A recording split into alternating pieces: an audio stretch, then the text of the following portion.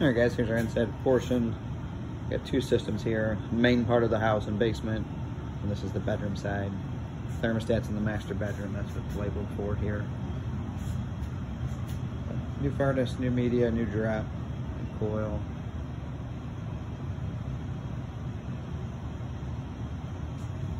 Whatever we do, depending on what they go with for furnaces, if they do both or just one. Mainly looking at this system here.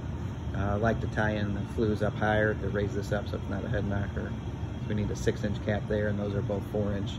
We had those capped off when we put in the tankless water heater about 2 years ago.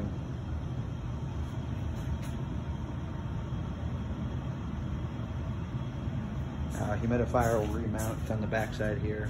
So we put that in recently. We can remount that. Floor drain is here.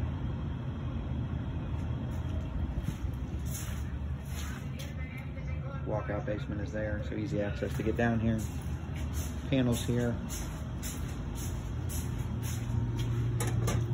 So it's marked AC master and then AC for the other on the 30, but I believe those are going to be backwards because the master is actually the smaller of the two AC units. If we do anything with PVC venting, we can go out kind of this side of the house over here. I'll show you outside. We'll have to cut the wall racks off, get rid of those. The line set's going to be new. They've had issues with it leaking.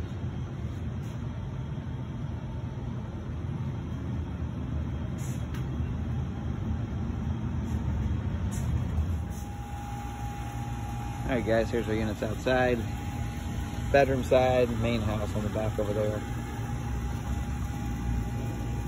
So now before I mentioned in there, we cut the wall rack off out, but I haven't been out here yet, so being that's embedded in here, we're probably actually just going to keep this wall rack unless they want to put it on the ground. So I'll put in the checklist what we're going to do. And the line set actually comes through PVC, so I'm just going to probably actually end up flushing the lines out.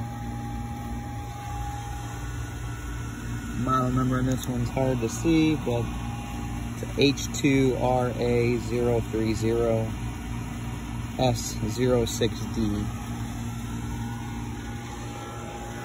Now this one you got street parking, drivers on the opposite end of the house.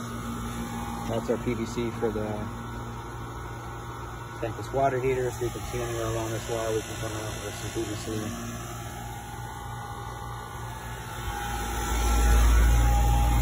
On the main house one, it is H1RA042S06A.